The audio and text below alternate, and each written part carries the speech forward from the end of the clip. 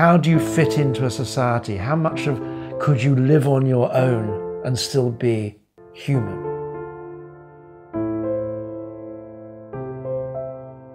Well, I think at one level, it's because it's got, great stories all the way through, monsters we love, witches we know, and it's the great story of travel. And the idea of coming home is a story that is so deeply embedded in Western culture that you might go out as a hero, have your adventure, and return. That's the structure of so many films, so many novels, so many books. They all go back to the Odyssey. So there's this sense, if you like, it is the myth of myths. It's the story that makes sense of travel. But why does that matter? Because of two things, two interlocking things. The first is, what does it mean to have a home? What is a household? And the second is, if we're interested in that sense of belonging, how much of it can you give up before you stop being who you are? If you're not at home, who are you? And those two questions run through the Odyssey in a most profound way.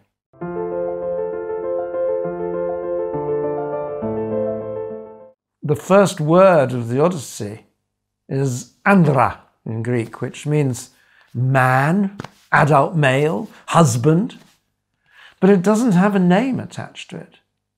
The first line is andro moyene pe musa polutroponos malapolla, sing muse of the man of many turns.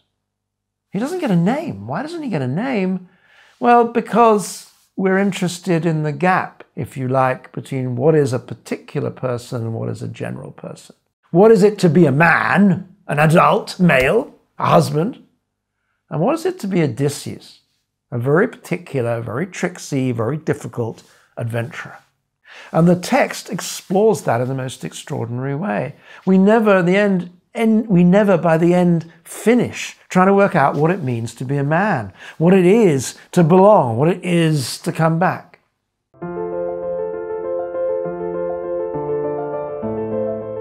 So what we get is two fascinating, if you like, mirror images.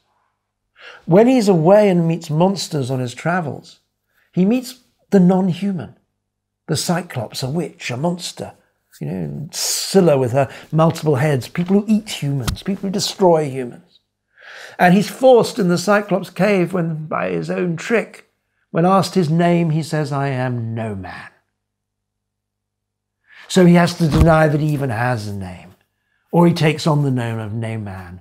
And we remember that first line of the poem, without a name.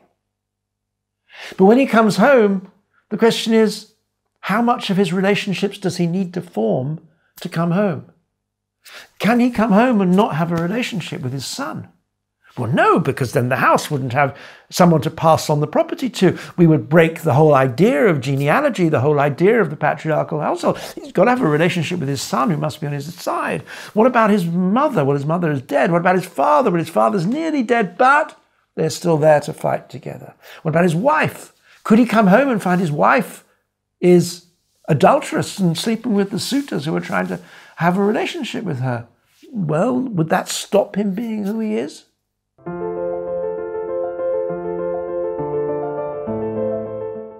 How do you fit into a society? How much of could you live on your own and still be human?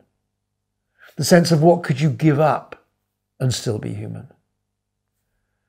One of the shortest episodes in the Odyssey is one of the most memorable. And I use the word memorable designedly. It's the lotus eaters. And we still talk about people who are lotus eaters. It's only a few lines long. And Odysseus and his crew come to a place where the lotus eaters give them lotus to eat. And what the lotus does is make you forget who you are. Makes you lose your memory. And the men stop wanting to go home. And they are carried by their companions who haven't eaten the lotus, crying to the ship. And this has been typical of Homer. Extraordinary short episode, huge afterlife.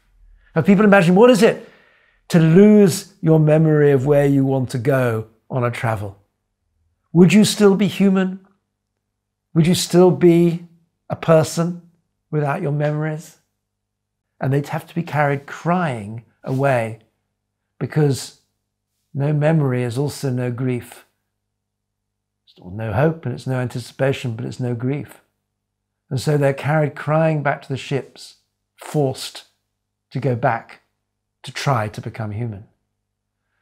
Again, these little images that are so redolent and so powerful in the Western imagination about how much can you bear to lose, how much do you need to be a human.